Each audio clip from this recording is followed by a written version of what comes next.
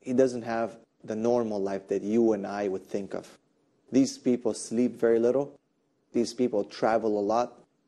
And these people spend from their own money in the cause of Allah subhanahu wa ta'ala to make sure that Islam gets pushed on, that Islam is carried on to every corner of this world.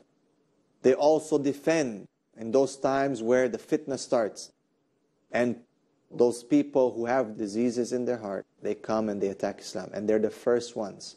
They're on the forefront of defending Islam. They're the ones who say, you're wrong. And this is why. And they lay it down. And they explain it. And they debate. And they argue. And they write articles. And they make TV shows. And they make videos on YouTube. And posts on social media. And they make sure that they counter the flood that is out there in the world. The flood of allegations, of misconceptions. That they make sure that the real message of Islam reaches out and reaches those non-Muslims who want it, who are looking for it. And they make sure that they stop the fire that comes from the other side of those people who want to turn off, who want to burn the message of Islam. This is why we call it defense against disaster, because apostasy is a disaster. It's the worst thing. Spiritual death is the worst thing. They can do anything they want to your body. They can do anything. They can take away from you your wealth. They can take away from you your health. They can take away from you your property and your family and everything. And still, in the end of the day, you will succeed, bi'idhnillah subhanahu wa ta'ala, in the Jannah of Allah subhanahu wa ta'ala. But if they take away your faith, you lose in this life and you lose in the hereafter. And you have to be very, very careful. And you have to be very, very aware that these things are happening. Don't be comfortable. Don't think, alhamdulillah, alhamdulillah, I'm Muslim. Always ask Allah subhanahu wa ta'ala to protect. Always ask Allah to protect your heart. Always ask Allah subhanahu wa ta'ala to keep you on the firm path, the path of guidance. The Prophet ﷺ used to always ask Allah for guidance. He used to ask Allah subhanahu wa ta'ala to keep his heart steady on the deen. We said the dua, Allahumma ya muqallib al-qulub, thabbit qalbi ala dinik. The dua that we know. So we need to make sure, brothers and sisters, that we make dua to protect ourselves. The dua is the fortress of the believer. It protects him. Invoke Allah subhanahu wa ta'ala by the name Al-Hafiz, the one who is the protector. Invoke Allah subhanahu wa ta'ala to keep your heart steady in the deen. Because you don't know, the fitan of today are huge. And as the Prophet said, that someone will wake up as a believer, go to sleep as disbeliever, go to sleep as believer, wake up as disbeliever. That people exit the deen faster than an arrow exits the bow. So you have to be careful. You have to fear for your faith. Fear for your family's faith. Fear for your community. Fear for your brothers and sisters. Don't just get, relaxed, back there, laying on the couch. The question goes back to you, what have you done for this deen? What have you contributed to this ummah with? Have you learned anything? Have you donated anything? Have you participated in anything? What are you doing in your society? What is your contribution? Don't expect always the same people, the same du'at, the same scholars to come and answer the time when people are attacking you. Some report comes on a certain news channel, everyone's looking for the Facebook account or Sheikh so-and-so. So what the answer is? Or who's going to talk? Or who's going to stop these people? Okay, fine, of course. The people of knowledge and the people representatives are the ones who should say something. But how do you help them? How do you make it easier for them? How many allegations and how many attacks are there today? Do you think that these people have time to go through all of these things? And we're just waiting for them to come up? Where is your participation? Where is your share in this? The responsibility. Do you feel responsible at all? Do you feel responsible when people are attacking your Prophet sallallahu alaihi wasallam? Do you feel responsible? When people are saying bad things about him, sallallahu alaihi wasallam, do you feel responsible? Or are you join the bandwagon and start doubting and, oh, maybe this is, not good, and, back in those days, and, I don't know, now the time is different, we shouldn't do this. And you start being ashamed of your deen. You start changing your name. You start saying that my name is not Muhammad, my name is Mike. My name is not Ibrahim, my name is Abe. What's going on? Where are we? Where is the status? Look around, open the news. Open the news, flip the channels. Okay, try to do a very simple experiment. Okay, look at take at least 5 different news media channels. Take 5 different social media platforms and see the amount of negativity against Islam. Compute it. Get a percentage. And compare that to how much da'wah we're doing. Alhamdulillah, we praise be to Allah subhanahu wa ta'ala that there are people who are involved in da'wah. Alhamdulillah. But they are a fraction compared to the enemies of Islam. Compared to those people who are working around the clock with huge budgets. We're not talking about here, just some YouTube channels. You're talking here about budgets, yearly budgets of organizations, groups of people who have a clear goal. As Allah says in the Quran, يُرِيدُونَ لِيُطْفِئُوا نُورَ اللَّهِ بِأَفْوَاهِهِمْ. They want to turn off the light of Allah by their mouths. Why by their mouth? Because they want to say things. They always want to accuse, to ridicule, to shock you, to tell you things that will make you doubt yourself. So that you exit. Very simple. So that you exit. They'll never be satisfied with you till you follow their millah, their path, their way. And even then, they will still not be fully satisfied. They'll still say, this guy used to be a Muslim. His name is Muhammad. You have to change everything. Look what happened in Bosnia. Remember the story? When the invaders came. And they were talking to Muslim Bosnians, People were saying, leave the city, leave the village, go. So some people said, we're not Muslim, I don't believe in this. I don't believe in this. So the soldiers of the other army would come, and they would find this person. The whole village left. A couple of people sitting there, like nothing happened. It's like, what's wrong with you? What are you doing? Running like everyone else. They said, I'm not Muslim. I don't believe in this. I'm communist. I'm whatever. I said, really? What's your name? Muhammad. Okay. See you. They could care less what you say. Another incident, same thing. The guy said, I'm not Muslim. What's your name? His name was not Muslim. I changed my name, everything. He said, okay. They checked whether he's circumcised or not. And they found that he was circumcised. He said, okay. Boom. Done. Deal with him. See, they will not stop. People will not stop, brothers. So why are you leaving? Why are people confused? Why are people confused? Why not stand strong, intellectual, through education, through awareness, community effort, everyone putting and doing their share? We can do so many things. If you don't have any skills, put some money in it. If you don't have that, maybe you have a skill. Maybe you're good at videos. Maybe you're good at writing. Maybe you're good at speaking. Maybe you can answer emails for one of the sheikhs. Maybe you can run a Facebook page. Maybe you can advertise. Maybe you can, whatever it is, you can participate and do. We're going to take a short break. We'll be right back.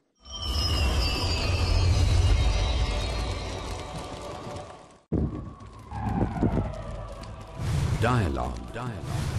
Discussion. Debate. Rebuttal. Conclusion. Eliminate misconceptions about religion. Get enlightened. Witness Dr. Zakir Naik in a battle of words in Crossfire every Saturday at 8:30 p.m. and repeat telecast at 12:30 p.m. UK on Peace TV.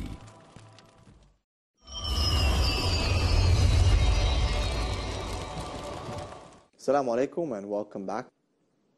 Let us continue with the allegation that women are inferior to men.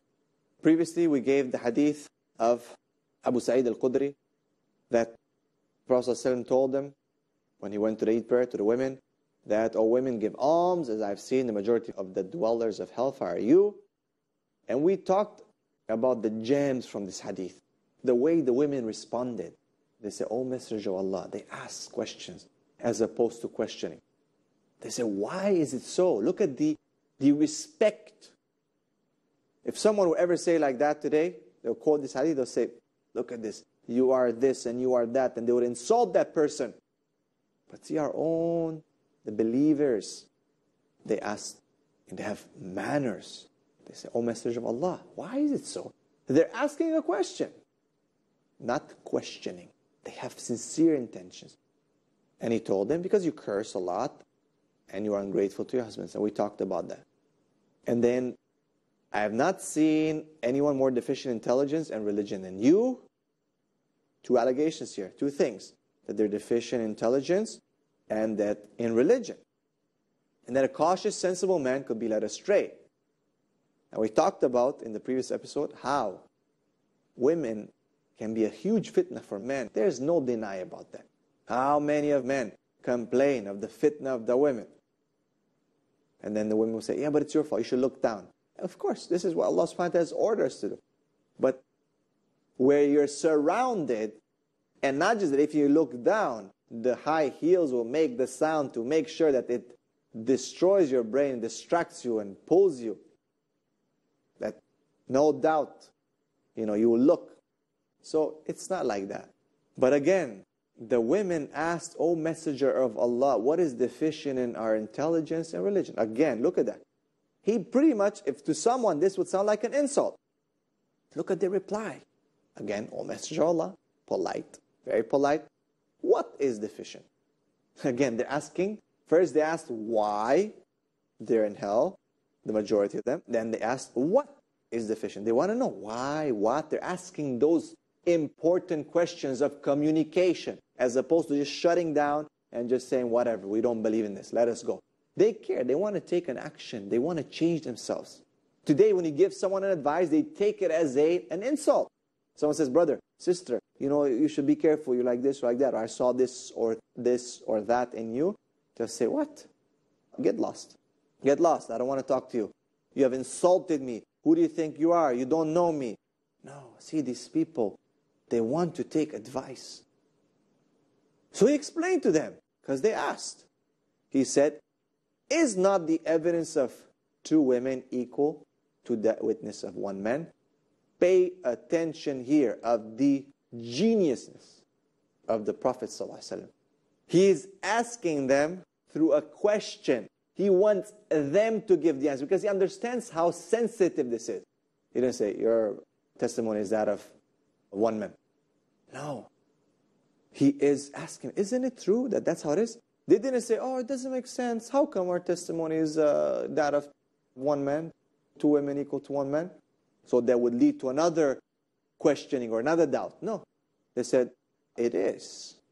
They reply in the affirmative.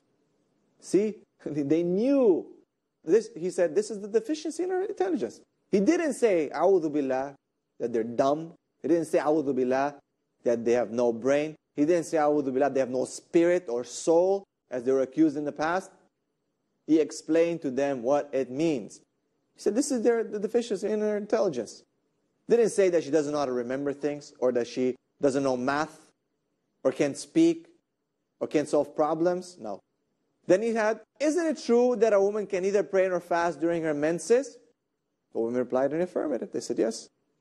He said, "This is her deficiency in religion." Look at the genius, sallallahu alayhi wasallam. See, he explained to them. So because they can pray all the time, and they cannot fast because of their menses, because they're created differently, remember? So they're deficient in the religion.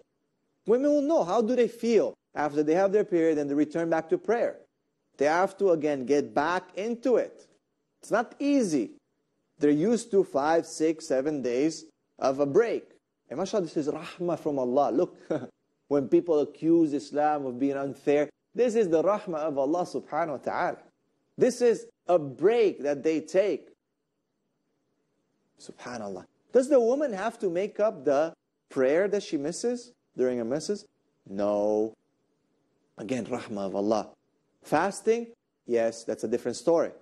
Look at the mercy of Allah. Subhanallah. If she misses 7 days of prayers, she missed 35 prayers. It's going to be difficult to make it up. She misses 7 days of fast, she misses 7 fasts. Much easier. Allah is the all-wise. He knows exactly what He gives to His servants. Look at the mercy of Allah subhanahu wa ta'ala. Women are busy. Children, they're emotional. Allah gives them a break. Man, we don't have a break. Should we say, this is not fair, this is unequal, we demand equality, we should also have a break for 7 days? MashaAllah, you don't have to pray Fajr, sleeping in the morning, MashaAllah. Huh? Come on. See? Allah knows exactly who He created, why He created them. Subhanallah. So He explained to them, sallallahu alaihi wasallam, what it means. And they affirmed it. They say, yes, you're right. They didn't question it.